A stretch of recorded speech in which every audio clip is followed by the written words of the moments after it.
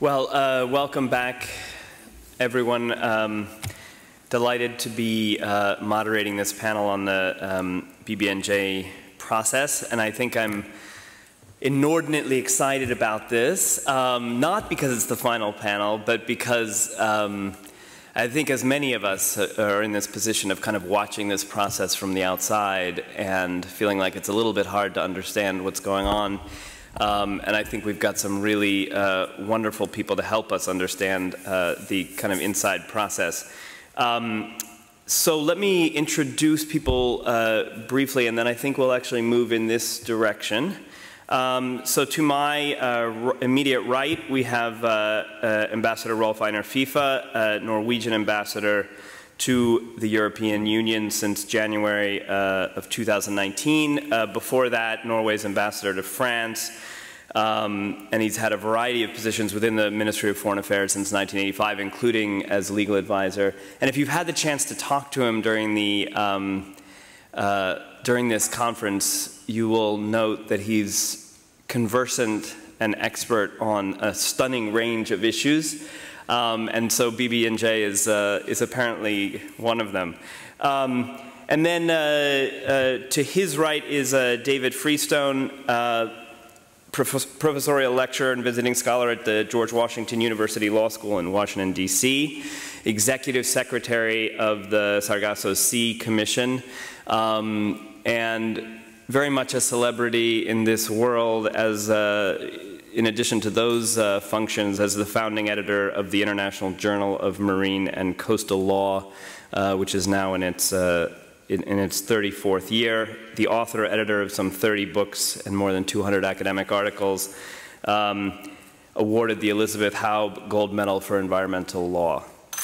And then to his right is Ambassador Rena Lee, who is the Ambassador for Oceans and Law of the Sea Issues and Special Envoy of the Minister for Foreign Affairs of Singapore, concurrently serving with the Hague Diplomatic Office of the Embassy of Singapore. I hadn't realized how many hats you wear, and I thought you had your hands full just with the BBNJ process, but you have more, in fact. She's worked on a variety of issues surrounding the law of the sea, boundary delimitation, environmental law, human rights and privileges, and immunities. So it's a superb panel to address this issue. And as Alexander mentioned, I think at the last session, we've had kind of appetizers along the way about BBNJ. You know, Joanna's presentation, and so we've gotten little glimpses, but now we really get to the main course in terms of what's going on. And so without further ado then, maybe we would start with Ambassador Fife.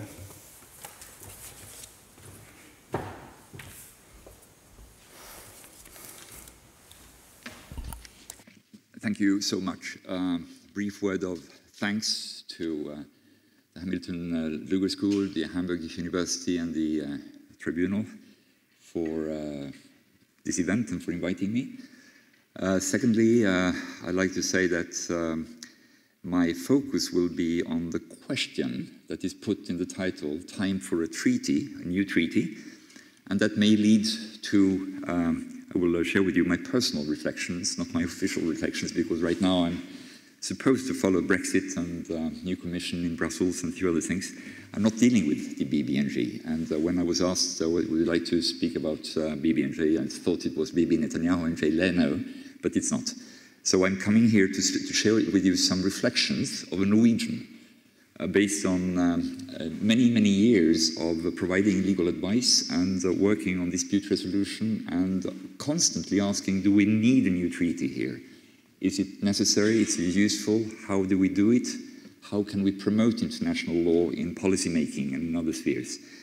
So thank you for this, and let me just start by saying that the basic messages I have are the following. One, we need rock-solid legal analysis.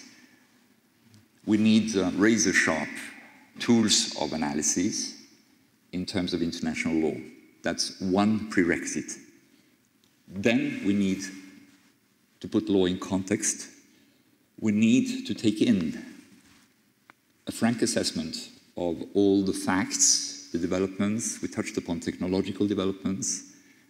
Questions are, what are the real issues? What are the problems? What are the causes? What are the possible remedies? And I think the interaction between the first and the second is essential, and that's where we have a problem. Because I don't think we are facing, and we heard yesterday, and basically thanks to the organizers also for bringing in the two fantastic representatives we listened to yesterday, representative of soft power, Shanana Guzmao, from a newly independent state, very inspiring, and the representative from the Secretary of Defense, from a superpower. And the two are basically providing a powerful combined message of the importance of international law to promote common interests and solve real problems together. And we stand much stronger if we do so through multilateral systems and build on UNCLOS. Now, when all that is said and done, I don't think the planet has been more vulnerable than it is now, and that we may look at various chain reactions that will be emphasized by the disappearance of ice that previously had been reflecting solar energy in the high north, now being, during summertime, absorbed by water masses, and thereby changing dramatically the paradigm for our understanding not only issues concerning currents and temperatures, but the melting of the Greenland ice cap and a few other things. That's just one example. Another is the permafrost that may be thawing to such an extent it may release methane that will again enter into the equation, trigger chain reactions, and we've not seen yet the potential consequences. The list is pretty lengthy of issues. At the same time, never has the multilateral system been as much questioned in reality and under attack as now. So the question is, what could we do to link the two and prove the relevance of UNCLOS, international law, etc. Now, there is a divide between those who use the legal jargon, can refer to Article 79 or 311 or whatever in the Convention, and those who actually make decisions at different levels, decide where to put the money in terms of financing particular issues, deciding on legislation, taking Coast Guard measures, whatever. I think the two need to be brought together. And just to say what I can bring to the fore here is, first of all, a line of basic message of optimism. I think that as long as we can preserve the integrity of UNCLOS, that we can respect all the basic principles, and this is reflected in the requirements, the strict requirements in Article 311 with regard to the conclusion of future agreements, the right criteria of compatibility. You cannot throw down the drain the issue of common heritage of mankind. There are quite a few principles you have to respect. Convention on Biological Diversity 1992 has also strict requirements that need to be respected. Efficiency when it comes to measures to be taken depends very much on utilizing the system.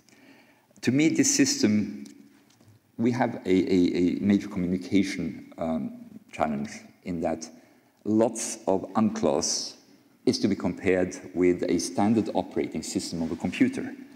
The user doesn't, I don't know anything about operating systems of a computer. I use the apps, I use the software which might be linked to using the internet or sending email messages or making an Excel spreadsheet, whatever. I don't know what is behind. Now, a lot of what we are considering is the usefulness of having added software or adding some powerful hardware to a standard operating system which is pretty fine-tuned to integrate different things. Civilian, military, environmental, industrial, and other activities. And this is the fantastic beauty of the package solution and the comprehensive ambition that the UNCLOS represents. I think we need to take that into full consideration. Now, I see very often despondency, people saying, well, this has been adopted, doesn't work. Half of the convention is not only a standard operating system, it's a program of work. It's a series of provisions, not least in Part 12, which basically empower states, regional organizations, and other international organizations to engage with the unique legitimacy and efficiency that UNCLOS may provide to actually fix some problems. I often hear that the IMO in London, the International Maritime Organization, is such an example, but it's, quote, not efficient because it depends on consensus, and that's the minimum common denominator that applies, etc. However, I don't see the spectacular headlines I was expecting when the Polar Code was adopted and entered into force on the 1st of January 2017. The dynamics behind were basically that we have revolutionized both the Safety of Life at Sea Convention and the MARPOL, the Marine Pollution Convention, with a program of work which will require certification of vessels of different kinds of tonnage, training for mariners, and basically will cover one possible aspect of what we talk about in terms of BBNJ. It's not the answer to it, but it will cover areas also beyond national jurisdiction.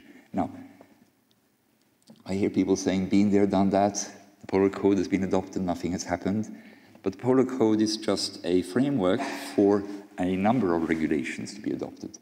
When I visited those teams negotiating, I was struck by the fact that you had ship insurance people, maritime insurance people coming, representatives of shipyards, various continents being interested.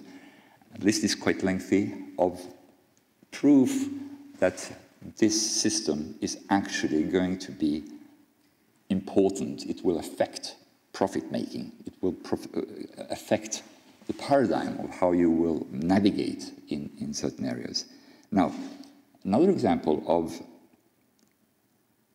interaction, where I personally have learned lots of humility and modesty, is when being at within or in the middle of the magnetic field of interaction between international lawyers and scientists, politicians, treasuries, etc.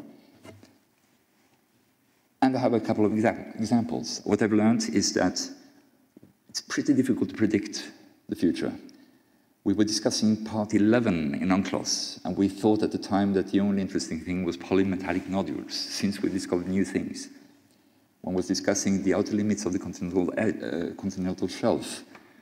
Basically, the understanding of what the continental shelf is in terms of geology has been evolving since the convention entered into force. Nevertheless, the rules providing for determinacy of the outer limits of national jurisdiction are pretty much applicable. Okay. I have a list of examples of possibilities. My key message is that we should give effect to the existing rules. 192, the Article 192 of UNCLOS, we had references yesterday to how this reflects general principles that can be used in jurisprudence. I've myself been involved in interaction with the Coast Guard. We had one vessel out beyond 200 miles in areas which BBNJ is going to cover, where the idea was we are powerless because it's beyond 200 nautical miles, but the fact that it was basically carrying two flags at the same time intermittently, the whole issue was provide evidence at the right moment, videotapes, radio communications, demonstrating that the ship was actually invoking two nationalities at the same time. You could assimilate a ship to a stateless vessel, and we acted accordingly. There are possibilities. Now, what is to us in Norway, and I think personally, the key message with regard to BBNJ, it is if we can refine key needs, added value, in particular areas. One, marine genetic resources. Let's be quite modest and humble about what that means in terms of potential and risks. Let's make sure that we don't try to regulate too narrowly, too strictly and probably immodestly on what this is all about. Let's just make sure that we cover that as broadly as we can. Secondly, make sure that you can promote sustainable use, because unless you engage the most relevant resources in the world in terms of knowledge, knowledge base, commercial interests even, into civilizing them in dealing with this, you won't have the added value of accretion of knowledge. Third, very, very important, make sure that you can disseminate this thing. We're very much in favor of as much open data as possible. Make sure that you have a clearinghouse which will make sure that developing countries and anyone else will have an equal playing field or level playing field in accessing certain basic data. Norway contributed to that with regard to knowledge about the outer limits of the shelf by working in favor of having developing countries access through different systems as much academic knowledge as possible of the outer limits. Transparency with regard to BBNJ. Transparency is awfully important. Using technology, being open to the combined effect of the entry into play of megatrends, game-changing factors such as quantum computers, big data, use of drones, which will change the deal to a large extent. Make sure that that can be put to best of use, but make sure that the knowledge which accrues is not privatized, so that it's only one particular commercial interest somewhere who basically can monopolize the knowledge. I think that's part of the game. But finally, and I'll stop there, the key issue to us is what to do with biodiversity. The main threats are not generated beyond areas of national jurisdiction. The main threats stem from climate change. We have to provide a powerful voice to provide for more effective global climate regulations. Land-based pollution, it's huge. Most of the biodiversity we know of is within economic zones. So I'd like to go back to what we have stated when we have celebrated UNCLOS at different occasions. We've already had one 30th anniversary, and that was not of the entrance into force, but of the signing. And at various stages, we've already said that the main concerns we have to do not with the lack of normative texts, but with the implementation and compliance. And dissemination, and that's where DOALOS and the UN Secretariat are extremely helpful, and I think they can be even helped to be even more helpful in disseminating national practices. Some of the questions I heard this morning concerning what you do in terms of national practices are highly relevant in terms of developing practices that influence the understanding of UNCLOS. I have examples about that. I could come back to it. But basically, if we don't attack or undermine the main structure of UNCLOS, preserve its integrity, demonstrate through the powerful words used yesterday by Joanna Guzmão and Chuck Hagel, the combined interest we all have, big or large states, landlocked or fishing or whatever, about the unique standard operating procedure and legitimacy that stems from UNCLOS, then the issue is what kinds of apps and software we need to add to it. Thank you.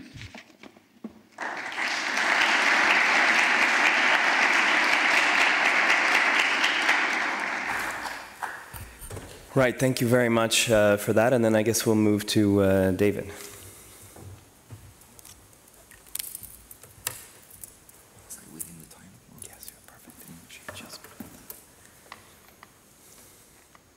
Okay, so I should have my presentation should now be coming up.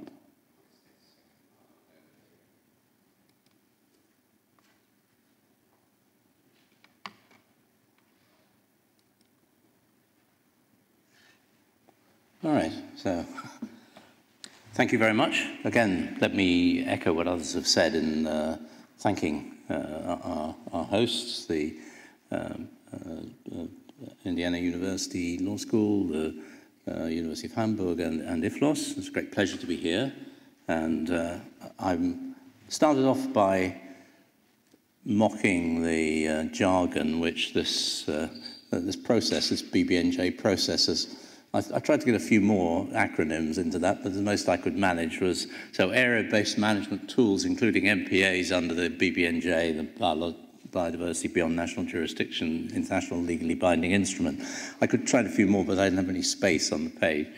So this is part of the whole thing's become something of an insight. It's been going on for 16 years nearly, so it's become an inside, very much an insider story. I've got a very large number of slides, and I'm going to move through them fairly quickly because I wanted to say something a little bit to add to what Ambassador Fife said. I mean, why do we actually need this? And I'm the Executive Secretary of the Sargasso Sea Commission, which was set up really to try and explore whether there was a need for this sort of new treaty. But I do think it's worth touching base on the basic issue, which again, Ambassador mentioned.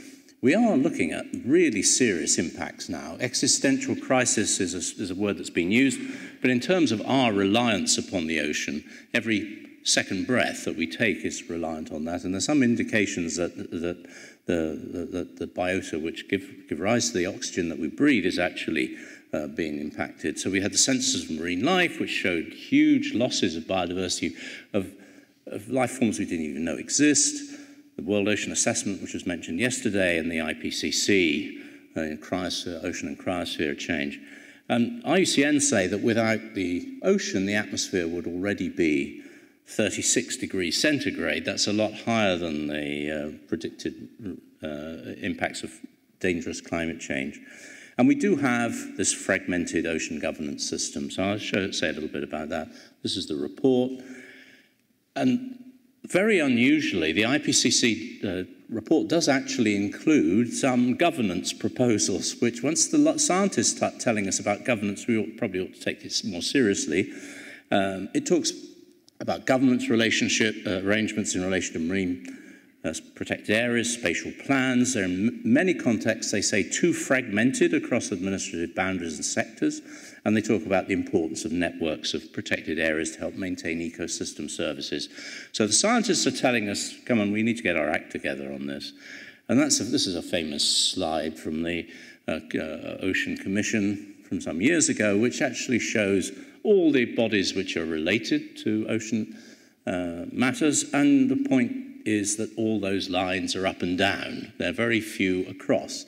I think the result of the BBNJ process is that's started to change a bit, but still that basically chains of command are up and down.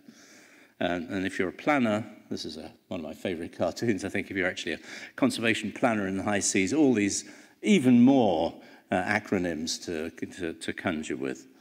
So the Sargasso Sea project was started in 2010. It's led by the government of Bermuda, and it had three main objectives. Achieve international recognition of the importance of the Sargasso Sea, which is a high seas ecosystem.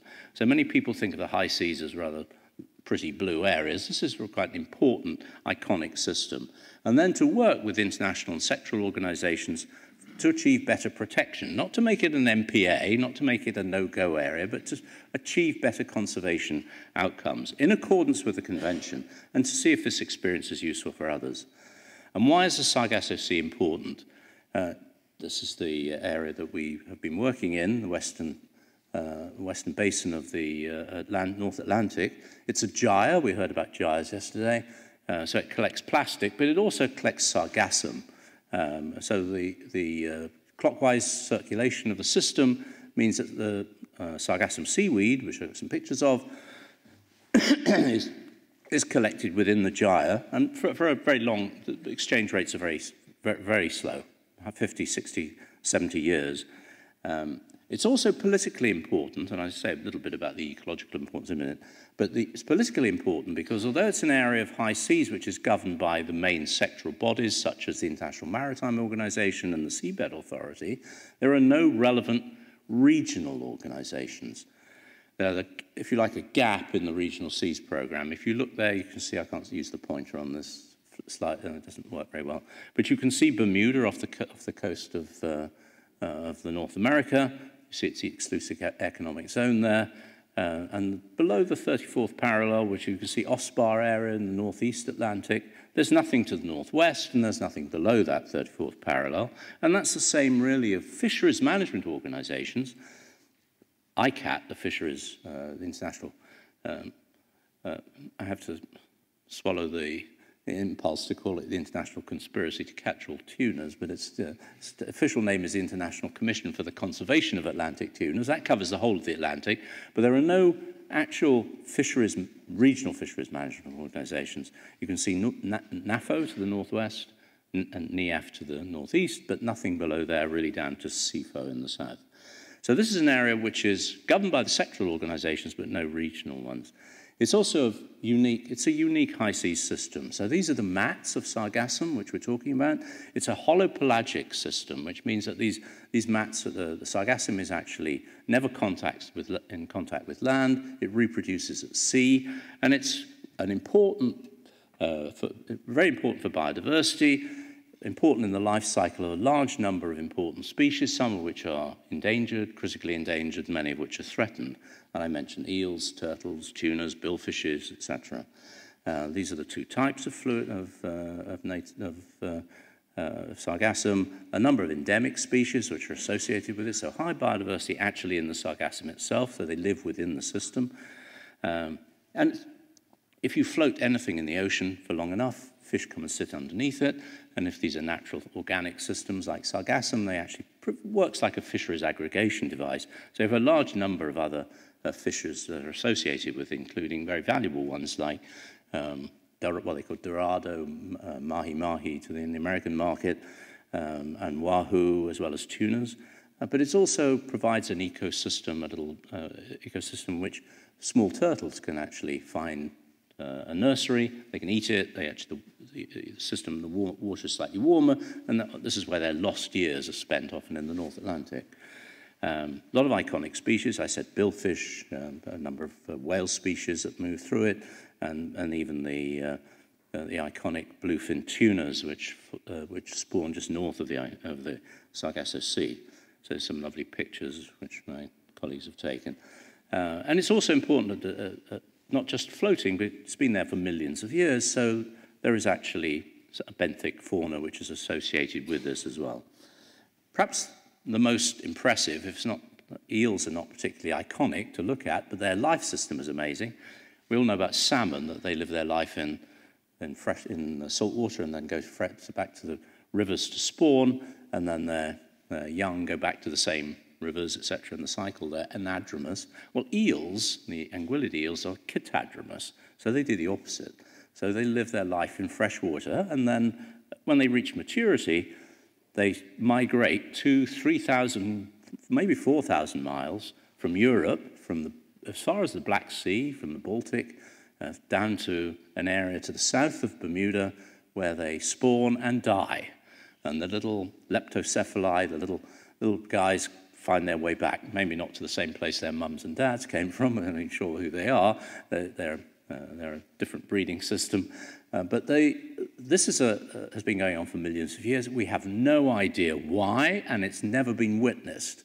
But the European eel is critically endangered. It's in something like less than 8% of its historical levels. And it's also the subject of a huge and largely illegal trade feeding the sushi industry, not just in Asia, but in Europe and the Americas, because it's very difficult to tell the difference between an American eel and a European eel. They both spawn in this area just south of Bermuda. You see Rostrata is the American eel, Anguilla is the European eel. Anguilla is CITES, Appendix 2. Rostrata is not even listed on CITES. And so large numbers of anguilla are being caught in a very small area, and as they return to the shores, they're being caught, they're being exported through Hong Kong to areas in China where they're being fattened up and then re-exported, often described as Anguilla rostrata. So I can talk about that more if you like, but as a result of this pressure, this has now become a very critically endangered species. So in 2014, we held a meeting in Bermuda, in Hamilton, Bermuda, of which we got 5 governments to sign the Hamilton Declaration on, I'll give you the full text there, on collaboration for the conservation of the Sargasso Sea. Since then, we've had 5 more governments, so we've got the Azores, and I use the word governments advisedly, Bahamas, Bermuda, the British Virgin Islands, Canada, Cayman Islands, Dominican Republic, Monaco, UK, and the United States. We have a number of other governments that are very closely associated with what we do, particularly the Netherlands and Sweden, and South Africa as well. It's a fairly light and mean system. We have meeting of signatories, Sargasso Sea Commission, which is volunteers, so it's not the traditional model, and the Sargasso Sea Secretariat, 50% of which you're seeing standing in front of you. We've done a fairly important summary case on the importance of it, which actually was reviewed by the government of Bermuda and then by the UK, and the line ministers there, which was a very impressive piece of scholarship, a large number of authors. And we have had, as a result of a proposal by the government of Bermuda, it was declared in 2012 an ecologically and biologically significant area. At that point, the largest. It's 2 million square miles, 5 million kilometers. As you know, that has no legal significance. So 2 examples of organizations we've been working with, IMO and ICAT. So IMO, and the point about, I hear the point of the amazing things that are being done by IMO, but it's very rare that it hasn't actually taken action, or has taken very little action in areas beyond national jurisdiction. You can see this is a 1-month survey from 2012, that map of the amount of traffic. You can see it's fairly defined. IMO has the ability to have MARPOL special areas. It can establish particularly sensitive sea areas, and it can make other ABMTs, area-based management tools. There are only 2 special areas in areas beyond national jurisdiction, one in the Southern Ocean and one in the Mediterranean, which is kind of cheating because there aren't EZs in the Mediterranean. It's a special case. No others, and there are no PSSAs beyond national jurisdiction. And that's one of the things that we've been looking at. During the time that we've been working, in 10 years, the traffic has increased significantly. This was from Ocean Mind. These are the pictures that Peter didn't show you, but some of them. You can see that in those 3 years, 2014, 15, 16, the traffic is increasing. And this was 1 month into December of 2018. So there's a huge amount of traffic. This is area between in the North Atlantic. Huge amount of traffic, and there's quite clear evidence it's breaking up the mats, the big Sargasso mats. So we're still discussing this. You saw we've got at least 4 major IMO powers, I think we can call them, right? We've got the UK, the United States, we've got the Bahamas and Canada. We're still discussing what appropriate measures would be. There is a lot of pushback on having a PSSA in the high seas in such a big area. So a lot of resistance, not IMO itself, but from the participants of precautionary action, and they really want to see evidence of harm, which in an area this big is extremely difficult to show. Similarly with ICAT, we've been working with ICAT for a large number, 10 years. We're going to the meetings there regularly. You can see that's a picture of the fishery. It looks like a fish, doesn't it? So the lips are actually the US swordfish fleet. The blue eye is the Bermuda EZ. A little bit of red around the edges of the eyes, which I think are probably IUU fishing, which might be misreported, but and not a lot of fishing to the east. And so the argument was made when we first went to ICAT with some evidence that this was an area which could do with some, not protection necessarily, not closing, but some form of conservation. A lot of pushback because there are some nations that don't like to see closures of any areas in the high seas or of areas which, or even measures which might look like the beginning of protection measures. This is not our agenda. Look, you can see the governments that are associated with what we're doing. So this was a decision that we took. And we actually commissioned, all you need to look at the bottom is the column on the right-hand side at the bottom, where we're showing how little fishing there actually is. You can see 1.24, famous bluefins there is 0.39 are actually caught in the Sargasso Sea area. And so the argument was pushed back to us. I've got about 3 or 4 more slides. The argument was put back to us, well, why do you need to take any action? There's nothing happening there. Okay, well, the argument that we were putting back is that the time to take action, conservation action, is before you have to displace activity.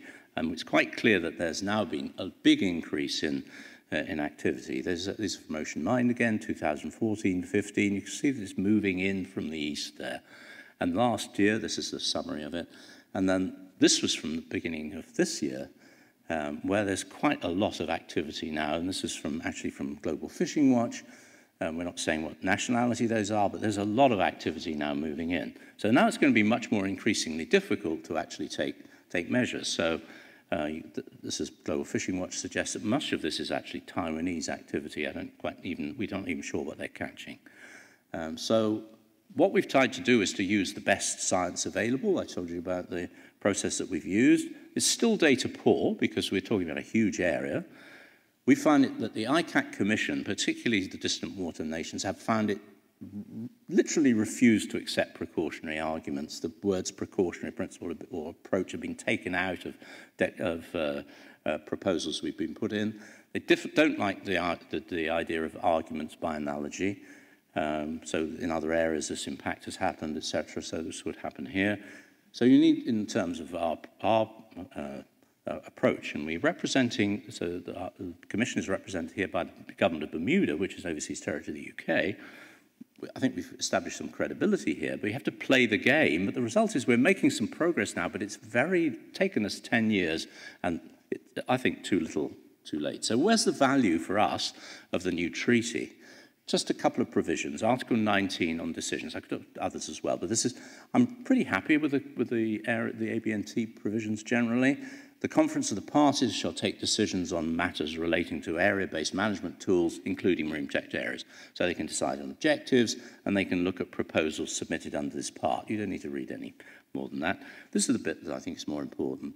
Whether existing relevant legal instruments or frameworks of relevant global, regional, or sectoral bodies, they can decide whether to recommend that state parties to this agreement promote the adoption of the relevant measures. So it's a good process. So the idea is state parties make proposals, and then the Conference of the Parties then decides to tell the members of the agreement, or to decide to recommend to the members of the agreement that they should take measures within their organisation. It's not telling the organisation to act, but the state parties, which is a good approach. What happens if they don't? And that's where we come to the next measure, which is whether to adopt measures complementary to those adopted. In other words, my reading of complementary is that it has to be in a first measure before a second one can be adopted. So if nothing happens, we still don't have any value added. As a commission, we already can go to IMO, we can already go to ICAT. My question is whether this current draft, which is still not final, actually provides us with value added to this. Whether or no relevant existing legal instruments or frameworks or relevant global or regional bodies, the adoption of conservation measures can be taken by the committee. But that IMO applies everywhere, right? So there always will be some sectoral bodies. So we're now 3/4 of the way through this process. A lot of people feel that we need a strong treaty, and I know there's been a lot of support for that within the European Union. And my argument, or our argument, I think, is that the Fish Stocks Agreement, which I was a great supporter of when it was first, it's not been enough. It lays down important principles, precautionary principle, ecosystem principle. It even has a methodology for the precautionary principle, which is fantastic. But exhortation, once you've done that, then states have to follow it. And they haven't done it with the rigor which many of us think they should have done. So we think that the COP, the Conference of the Parties of another acronym, the Conference of the Parties needs to have decision-making powers. It can't take on implementation, clearly. That's got to be done at regional and sectoral level. But there has to be some kind of hierarchical relationship. So if actions aren't taken by regional sectoral bodies, then the Conference of the Parties should take action. It may not need to do it. The fact that it's got the power to do it may mean that regional sectoral bodies will actually act. And those decisions are important because they're of universal application. They're going to apply to all the parties to this And we just saw the scientists telling us how important ocean reserves and preserving areas in the high seas are going to be for our actions on climate change. So thank you for your attention. Sorry about that again.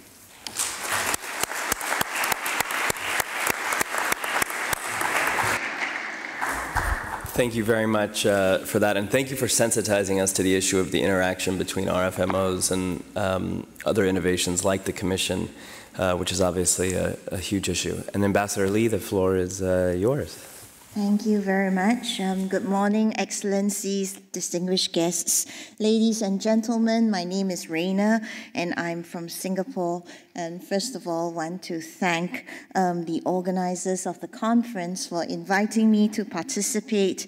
My thanks to the Hamilton Luger School of Indiana University, the Faculty of Law of the University of Hamburg, and the International Foundation for the Law of the Sea. Thank you also to the tribunal for opening up the premises of the tribunal for us to use.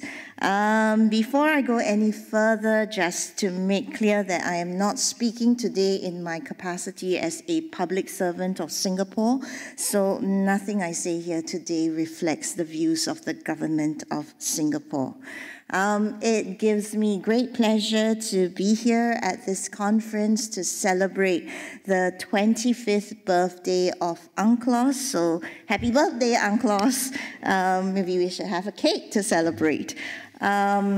It's this discussion on BBNJ, it's very clear to me from the various remarks and discussions that have been made both yesterday and this morning that many, if not all of you, are familiar and interested in this topic of BBNJ. And one of the great advantages of being the last speaker is that the speakers before me have already covered the topic. And so what's left for me to do is, as the last speaker, is to say, I agree what they said. And then we can take questions. And then we can have a discussion. And indeed, the previous speakers have touched on some of the key aspects of the BBNJ negotiations. And as you know, the process, it has a very long title, and I'm trying to remember it. It's the Intergovernmental Conference on an International Legally Binding Instrument under the United Nations Convention on the Law of the Sea for the Conservation and Sustainable Use of Marine Biological Diversity of Areas Beyond National Jurisdiction. Now you know why we just say BBNJ. This process, of which I have a great privilege of participating, is aimed at developing a new ILBI or agreement, and I thought that I would, there's so much to cover under BBNJ, but I thought that I would share some of my thoughts on the process itself and why I have approached the conference the way that I have. But I am happy during the question and answer session to take on board any details that you may want to answer any of your questions. But before I go into a little bit into what I see the BBNJ agreement can be, I do want to start by saying a few words about what the BBNJ agreement is not, and the previous speakers have in a way spoken about it. The BBNJ agreement is not, and it cannot be, a cure-all for all the challenges, all the ills that are facing the ocean today. Yesterday, we heard in the first panel, and we heard throughout the day, what are some of the challenges that are facing the oceans. And I get this, I get people approaching me and asking me, well, can you include this in the agreement, and can you include that in the draft text? We can't. We do have to tackle these challenges, but not all the challenges can be tackled within the BBNJ process because we are guided by our mandate.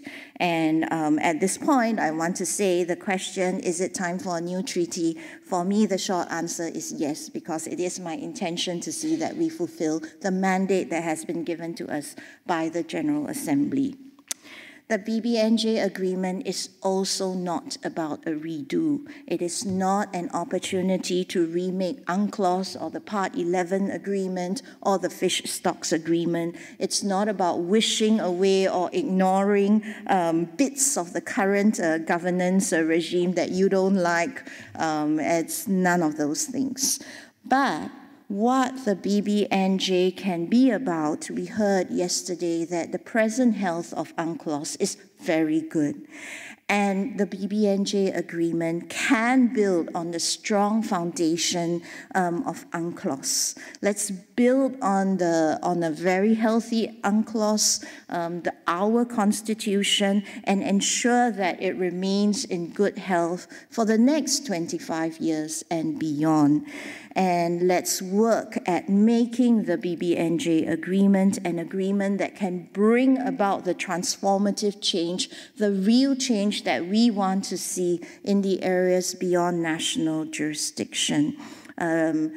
And it has, as those of you who have been involved in the process know, it has always been my goal for us to build an effective agreement. And what do we mean by effective agreement? From the beginning of the process, I have always emphasized that it is a member state-driven process. Why is this important? And it is important because states are the drivers of change. States are the ones that are going to implement whatever measures we undertake. So it's very important for states to have a sense of ownership of the process, for them to shape the agreement so that hopefully when the time is right, the states will be prepared to ratify this agreement. Because one plank of an effective agreement, particularly an agreement for areas beyond national jurisdiction, is universal participation. The high seas and the area are areas that belong to nobody and to everybody. And so it's very important that we get as many people on board as possible. And one of the ways that I strive to do that is by emphasizing the member state-driven approach. But universality alone cannot ensure an effective agreement. And the second main plank of an effective agreement is a focus on shaping what I call an implementable agreement. An agreement where we not only know what we want to do, but we know who is supposed to do what. And at this point in time, because I've said this many times before, my apologies to those of you who have heard me say this many times before, within the process, I have urged, or maybe the word to use is I've nagged delegations into focusing on the people and the processes. How do we do what we say we want to do, and who's going to do them, and who the actors are. So taking the issue of the actors first, we know that there are many players in the areas beyond national jurisdiction. You saw that chart that David put up of all the different players. And yesterday we heard discussions about how important it is to bring on board or to include all the stakeholders that in our discussions during the process include not just the international organizations, but also the private sector, the coastal states, civil society, relevant organizations, all these stakeholders. It's important to bring them together, but also have a sense of who is supposed to do what. So we do need to pay some attention to that. And that takes us to the question of, well, what are each of these actors supposed to do? And this is where I ask delegations to place a focus on the mechanisms, the processes, the institutions that we want to build in this agreement. And why is this important? To me, I think that one of the beauties of UNCLOS is that it works. Maybe not perfectly, but it works. I mean, if we think about the 1970s, which was when the third UNCLOS was negotiated, the world was a very different one. I have people who come up to me and who say, actually, you know, in the third conference, they did this. Shouldn't we do this? And I tell them that the third conference, the processes for the third conference were very different. For a start, they used to meet 10 weeks at a time, which I don't think can happen today. They lived in a world with no laptops, which I know is very alien to the very young ones here. No laptops, everybody worked on paper and pen. There were no cell phones, there were no emails. It's a very different world. And UNCLOS was constructed in a very different world, and how we used the oceans back then was also very different. But despite the changes that the past 30 or so years have seen, UNCLOS still works. It has been, as Alexander had mentioned in his opening, flexible enough to accommodate the changes that we see. And my view is that we should strive to do the same for the BBNJ agreement. And that is why I think we should focus on the mechanisms, the processes, the institutions that we want to build. Now, yesterday, Andrew Friedman, in his presentation, talked about the importance of the science policy interface. And I think that many of you will be happy to know that in the process, many delegations agree on the importance of a science-based approach, the need to use the best available scientific evidence, information, and knowledge, as well as traditional knowledge, which is gaining a lot of support as well. But it is very important for us to remember that the BBNJ agreement cannot be built on current science. It cannot be designed on the basis of what we know today about the areas beyond national jurisdiction. We have to develop processes and mechanisms, bodies and institutions that can take on board this new information that we will have, this new science that we will learn over the next few decades, and work with it and develop measures and solutions that will bring about real change. And we will have an increase in our knowledge.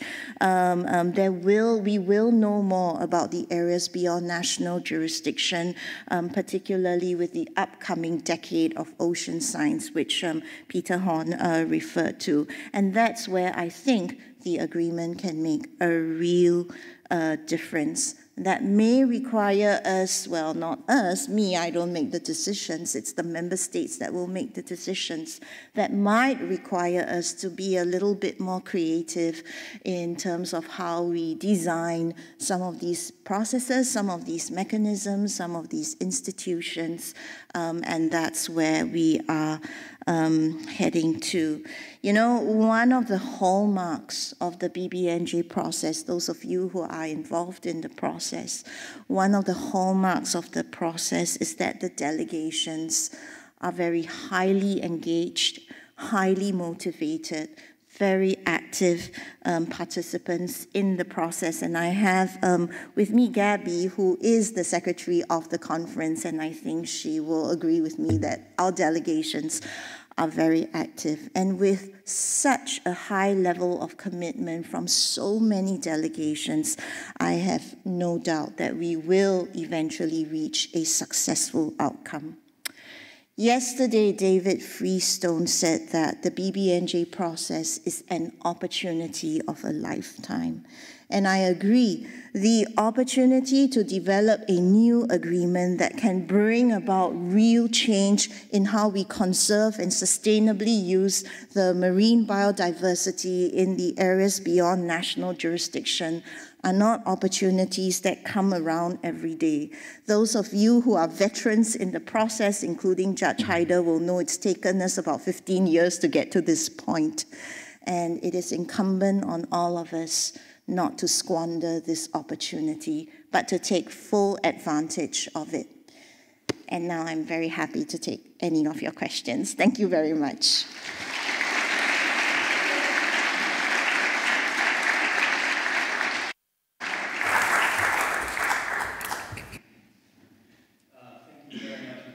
That superb presentation, and I think we're going to have quite a number of questions, but I might, in the interest of kind of making sure that people understand the dynamics, I wonder if I could take the liberty of asking an initial question, and this would go to everyone, I think, which is, what are the fault lines in the negotiations? I know, Ambassador Lee, that you're probably dispositionally disinclined to discuss this, so maybe we can have others, but I think people need to have a better sense of where the fault lines are. And so I'd be really interested to hear that as a kind of preface to the broader discussion we can have. Sure, yeah. Yeah, happy to start. It's better if Rena doesn't say that, I think. Actually, I think, I mean, I zeroed in on this, I'm one of 3 members of the panel, so I zeroed in on the issue that I was particularly interested in, which is the area-based management tools. But of the 3 issues, 3 substantive issues, and then there's, so remember, MGRs, area-based management tools, including marine protected areas. Then the 3rd one is environmental impact assessment, which I... Sorry? Yeah, that's the 4th one, right? Yeah, sure. Yeah. So Rena's reminding me. There's the 4th. Let me just finish. So,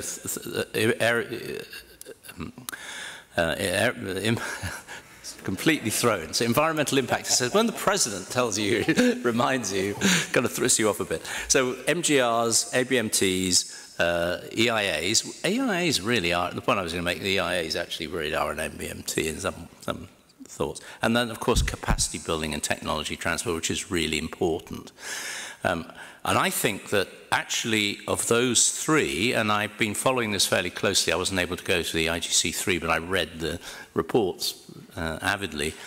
MGRs are the key problem area, I think, still. And I thought that what Ambassador Fife said was really right, in that there's been, in a sense, there's undue expectation of what this is about and what it's likely to deliver. In a sense, there's an analogy with seabed mining. I think in the 1970s, large number of countries thought they were going to, there's millions to be made out of manganese nodules. All right, so we're a long way further now. We're 50 years on, and none of them have been brought to the surface in marketable quantities, and certainly the fund for future generations and for developing countries has not even been established yet. And I'm worried that MGRs is seen are the manganese nodules of the next generation, that there's undue expectation of what might be delivered by MGRs. They're obviously important. They've already been, there's already a lot of scientific discoveries which have been useful, but not huge money-making ventures. So I think, again, I agree with the point with we need to take this needs to be dealt with, but it needs to be dealt with in a proportionate manner.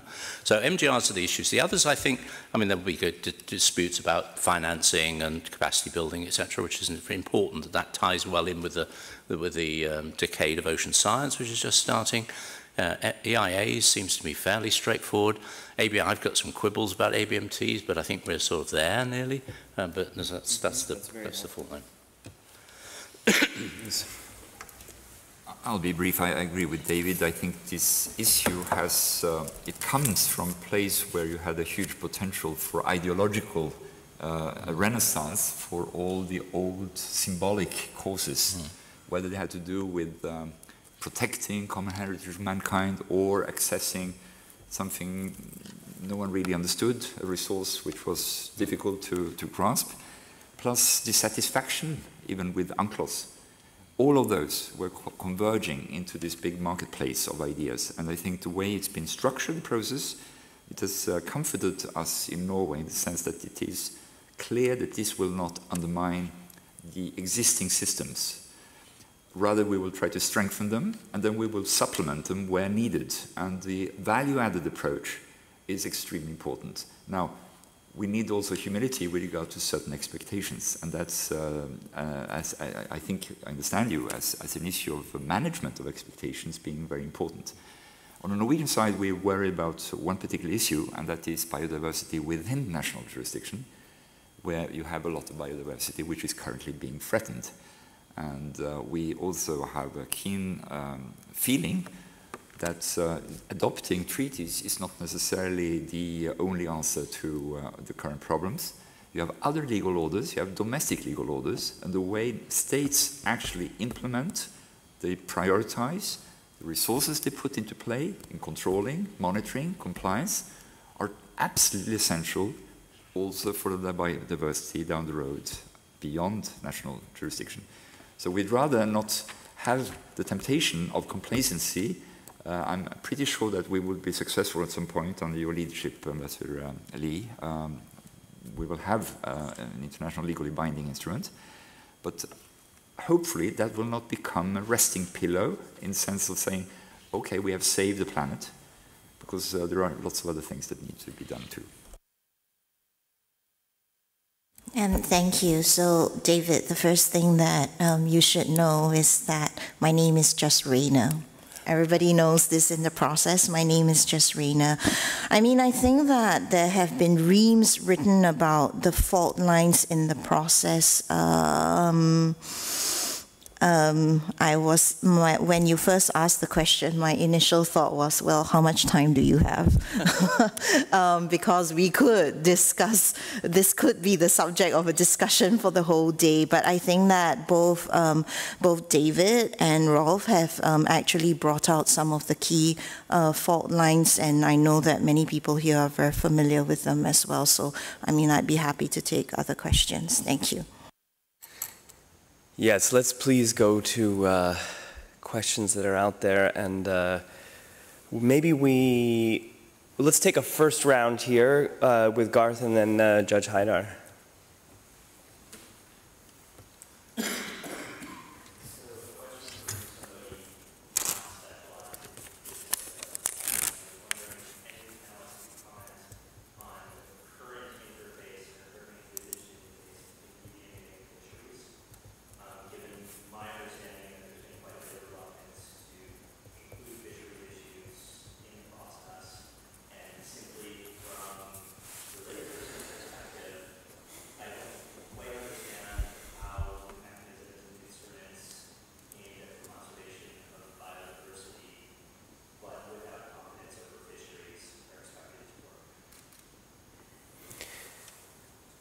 And then we'll include Judge Einar's question.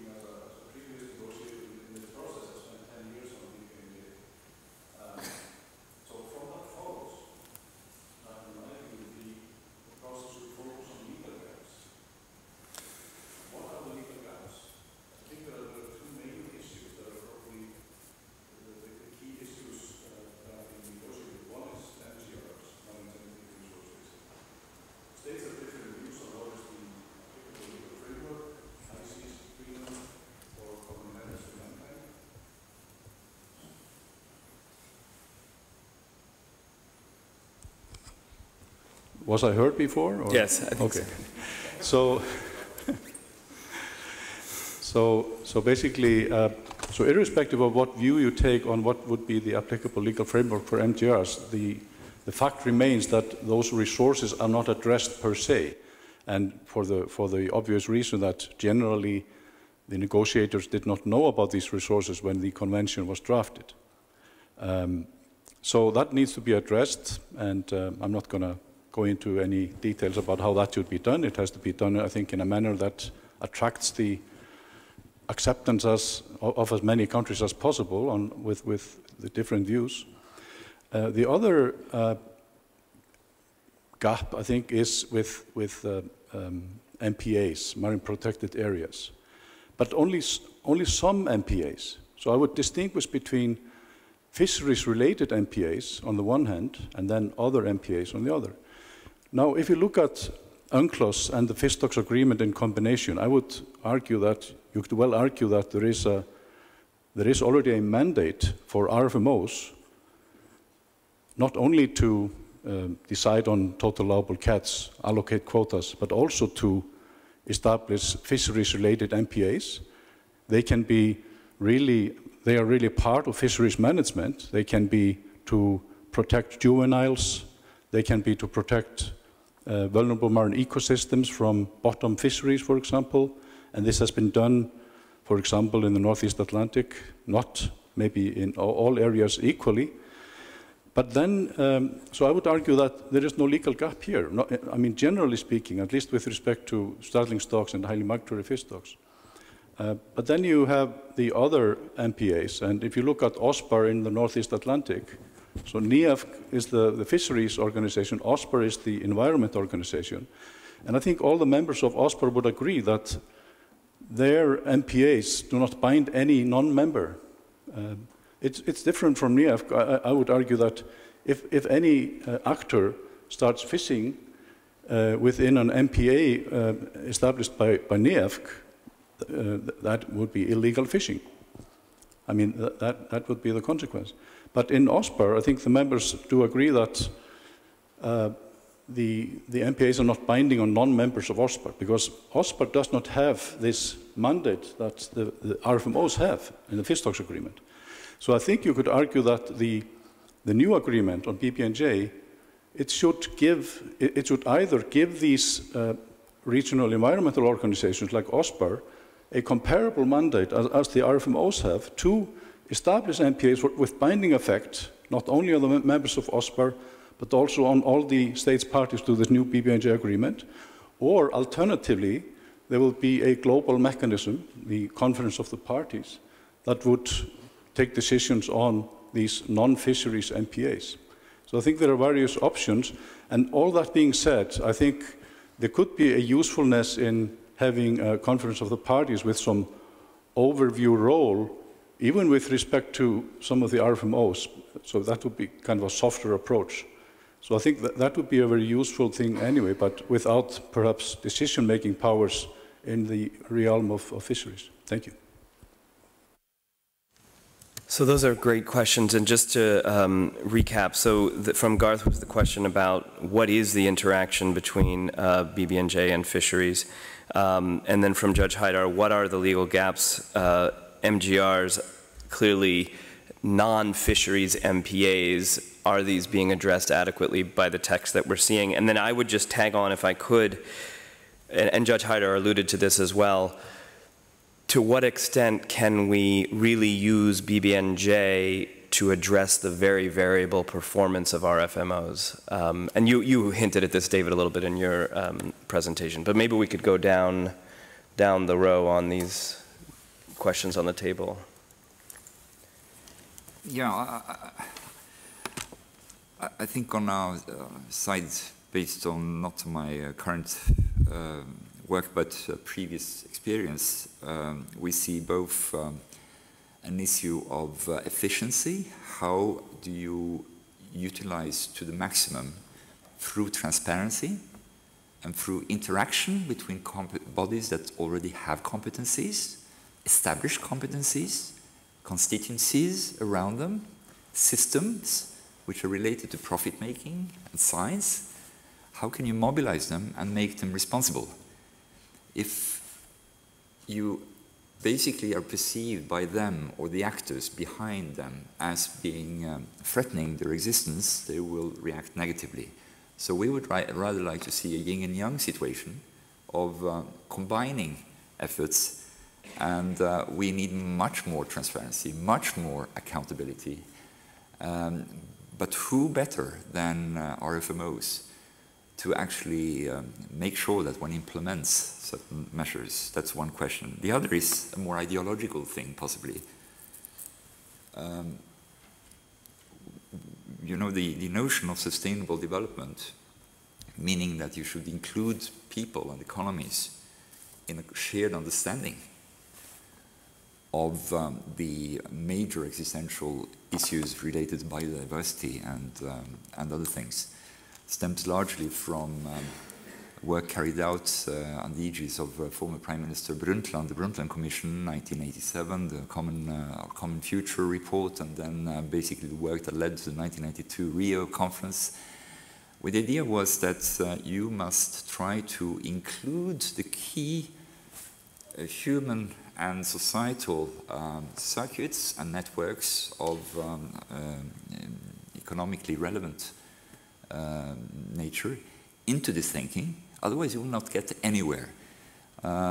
Preparing for this conference, I actually went back to the 1987 report of the Brundtland Commission. I recognized about 60% of all the issues that were mentioned in the course of those 2 days. They were already on the table then. There was already a question of division of competencies, of fragmentation, of dangers of not actually appearing to do things, but the time factor, whether you relate it to classic international law and treaty making, the processes require a certain degree of length because you have to anchor them in parliamentary approval processes even after you have signed and before you can ratify. While the time factor relating to the urgency of some of those environmental matters, all of that is already described there. And I tend to think that in this context, you must mobilize all relevant actors. You must make sure that you lose money if you behave improperly, that you can gain money, and if you are in research, in technological innovation, and the like, there are loads of money to be won in order to make sure that the oceans have a renaissance, because they're going to become the key factor for basically food supplies and a number of other things in the future. So I think that this discussion would be served by trying to include in more transparent and in better coordinated ways common understandings of the challenges, and then hold people and states accountable. And you can impose lots of conditions on fishermen, and we certainly do in our own waters. Just to mention an example, we have been for about 20 years advocating as crusaders the principle of total prohibition against fish discards, meaning that any fish, whether it's a juvenile fish caught by mistake or what have you, that is brought on board the vessel shall never be thrown back to the sea. It has to be counted in, because then you get a valid assessment of the actual catches, the actual takeout, and you can build resource management around that. While the tradition has been in many places to measure catches in port when you land them.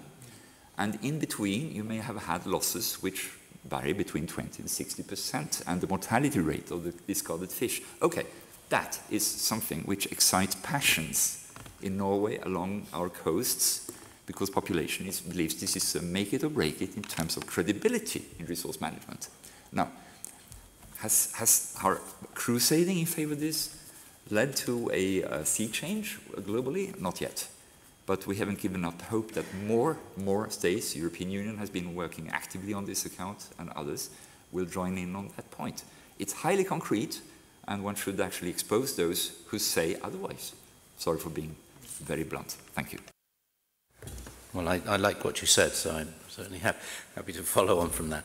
Yeah, I think any agreement, just Garth's question first, I mean, any agreement which relates to biodiversity beyond national jurisdiction, which doesn't include fish, would be ridiculous. So I think the current approach is that the fish is a commodity as opposed to a marine genetic resource. There's a distinction, and that's the way things to be going in some case. So it's on the table. There's been some recent research by Duke University which suggests, and I can't remember the exact figure, but it's 4.8% of fish in the sea are actually target species for consumption. So fish, and that's the point you make, that the human activities have a lot of impact on fish, which are not the ones that we eat. So that's an important part of the ecosystem approach. So we're 25 years since the coming into force of the Law of the Sea Convention, and we're 24 years since the signing of the Fish Stocks Agreement. I agree entirely with Judge Heider, what he says about fisheries actions by fisheries bodies in closing off areas. I think that's a good interpretation of the Fish Stocks Agreement. But in other respects, it's not been that successful. If the rest of the world, if all the other fisheries organisations were as good as NIAF or even NAFO, I think we would not be, we'd be in much better shape. The work, as I was suggesting, the work that we've been doing with ICAT, for example, on ecosystem-based approach to fisheries, we're the only ones actually doing work with ICAT. And this is one of the mandates of the 95 agreement. So I do think that there is a strong case for including fisheries bodies, that's my personal view anyway, within the ambit of this, because it's part of the impacts, human impacts on the ocean. If I hear what you're saying about legal gaps and other gaps, but I mean, Article 197, remember, says that states shall collaborate through international and regional bodies for environmental conservation purposes. So that's already there. So there isn't even a gap of that kind. So I think we're as much concerned, and I think the negotiators, it's an issue for the negotiators, but we're much concerned with implementation gaps as well. And that is clearly one which I think could be addressed by this. I suspect you disagree, but we can do that on the best of terms. Thank you for the questions. I think, first of all, the question about the interface between BBNJ and fisheries, I think, as David has said, the approach seems to be to exclude the application of the agreement to fish that are being handled as a commodity. Now, what that exactly means needs to be fleshed out. There was a proposal in terms of specifying tonnage, but I think that proposal has fallen off the table. We seem to be approaching on just the basis of fish as a commodity being excluded from the scope of the agreement. In terms of Judge Heider's question, and his experience in this process is much longer than mine, so it's true that it's important that one of the key legal gaps is the treatment of marine genetic resources, and I think it is important that we try to attract the acceptance of as many states as possible in terms of how we will regulate, if at all, the utilization of marine genetic resources and how the benefits will be shared. I think there seems to be some movement towards an agreement to have a COP. I think where the discussion needs to take place is exactly what will the COP do, what will be the powers, the functions of the COP. And this is where we might need a little bit of credibility. Many of us have probably attended conference of the parties in some other respects. So we have in mind a particular mindset of what a COP is like. But maybe we need to re-examine that mindset and ask ourselves, what can a COP under this agreement that needs to coordinate with other existing bodies, with other stakeholders, can look like? And I think that one of we're focused a lot, and this is not to say that my view is shared by many delegations, or I'm just expressing my, I guess, personal view in that sense, and no intention of imposing this on anyone.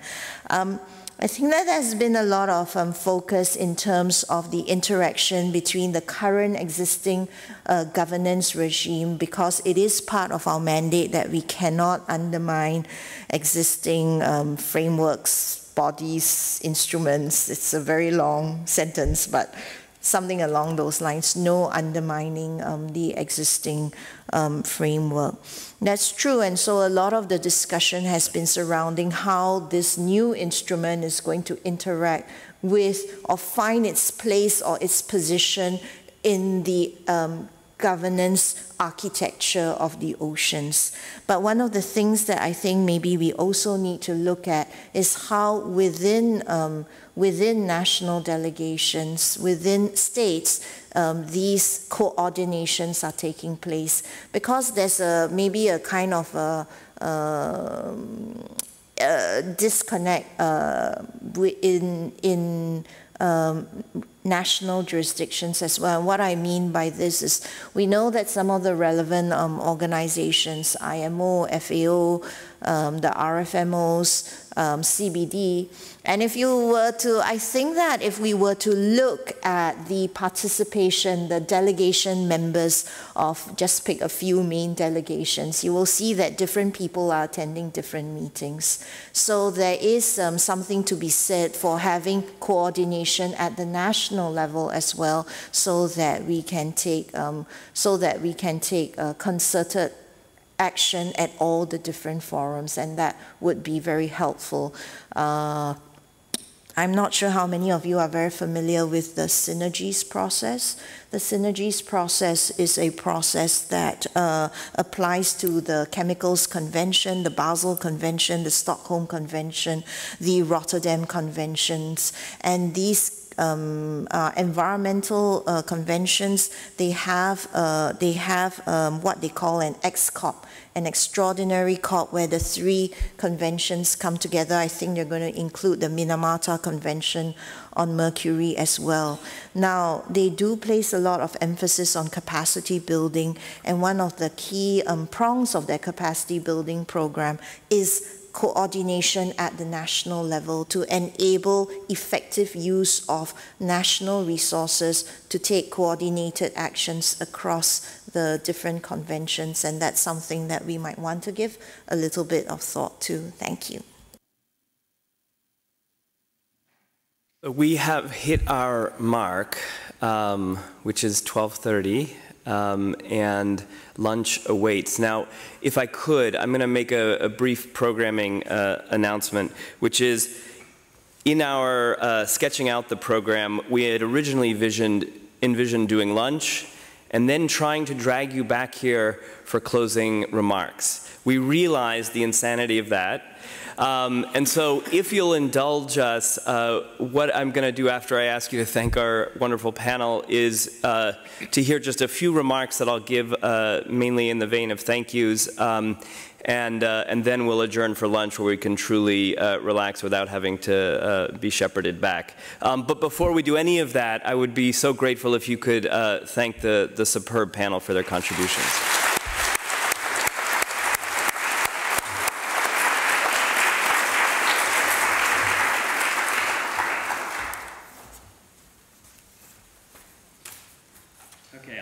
Places.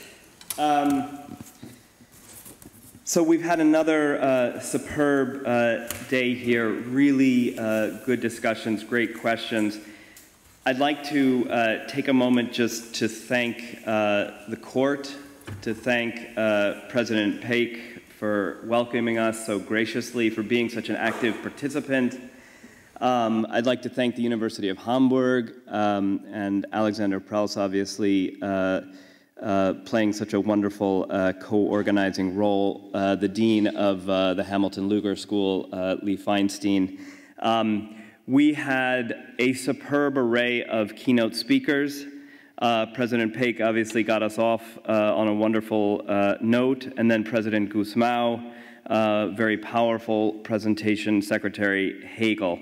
I don't think we could have done any better in terms of keynote speakers for this conference. I want to take a moment, when we talk about the international seabed, we talk about the area. I'd like to talk about the team, which is the people who really made this happen. Rachel Kucera, is she? She's probably organizing lunch. But she has just been absolutely superb. Not in absentia, I'd like to recognize Emily Stern from the Hamilton Lugar School, who did so much of the legwork in the early stages. From Hamburg, I suspect she's also organizing right now, but Deborah Carter, Debbie, has just been wonderful. There's a group that kind of was the early brain trust for this conference that I want to mention. Harold Coe was really wonderful in thinking about who should be involved. Mac Bernstein, Jessica Woolley, thank you so much for helping us in shaping this conference. If you'll indulge me, I'd just like to make a very few substantive comments. The first would be that I think one thing this conference has done, and I don't think those of us who work in the international law, global governance space do this enough, is to recognize just how much we've achieved. I think often we are so enmeshed in the dysfunctionalities, in the gaps, that we lose, and I do this myself with my students when I'm teaching these things, but we lose sight of what's been achieved. And I think this conference, and President Paik really started us off, I think in a wonderful way, to understand how much has been achieved in the 25 years since UNCLOS came into effect. We have a functioning ITLOS that has done some very important things. We have a broader jurisprudence. I thought Harold Coe started us off by reminding us of how much jurisprudence there's been, how effective it's been, and how it's done some very, very hard things quite recently, including taking on great powers, ruling against them. This is stuff that in many areas of international law simply hasn't been done yet, or has been done only very episodically. And the UNCLOS dispute resolution system is doing it. And so I think if nothing else, we've had at this conference a moment to say, look at what we've achieved. And to be, I think, revived, I hope, by that. Of course, we saw the challenges. We saw the gaps. I still think about Berenice's presentation and talking about migration on the Mediterranean, the deadly gaps that exist. We saw with Maria's presentation the offshore energy situation and how we have to refine, reinterpret the tools to deal with many of the new innovations that are out there. So there's obviously a process of updating, of adapting, of interpreting that has to go on, but it has to go on while we think about the durability and the carrying capacity of these institutions. And I think that was a point that came up at a couple different points. How much can the institutions bear? That is a hard question, I think, in the best of times, but it is a particularly hard question and hard task now. And here I'm thinking about Secretary Hagel's keynote, which really, I think, clarified how challenging the moment is, of course, not just for UNCLOS, but for all global institutions. And to do the amount of work that we have to do to keep the UNCLOS system updated, to get BBNJ, to do all of that while this storm of populism and anti-globalism, anti-institutionalism is raging, is a tall order. It's a tall order. And yet, I think we had some important hints in this conference of how we get the energy we need to take that on. There was a mention early on of hope, and I think President Guzmão brought us back to that concept of hope. And I think one thing that can kind of provide us some of this energy is an understanding of what we've achieved, but also an understanding of the human benefits that have emerged from what we've achieved. And the Timor example, I think, throughout this conference has served as a reminder that when we achieve things through UNCLOS, we achieve things that matter to real people. We achieve things that matter to states, that matter to young states. And so I think we can take energy from that as we go about our work as professors, trying to convince students that this matters, as governments trying to convince other organizations, other constituencies within government that you need to pay attention to this, even though it's technical, even though it's complicated. For NGOs, how we convince the broader public that what we're working on matters. I think we can take from the very real human benefits of what we've achieved some of that energy. And finally, I think we can take energy from the connections that we're developing here. And so we're obviously not alone. We can draw on each other's strength. I think one of the most wonderful things about this conference is the fact that Ambassador Lee, who was this kind of mythical figure for me, is now just Rena. And there are, of course, dozens of other connections like that that have been formed throughout this conference. So I want to thank each and every participant for what has really been wonderful. I hope there will be other initiatives, collaborations, formal, informal, that may emerge from this. I wish you the very best for your upcoming travels, and I look forward to staying in touch with many of you going forward. Thank you again.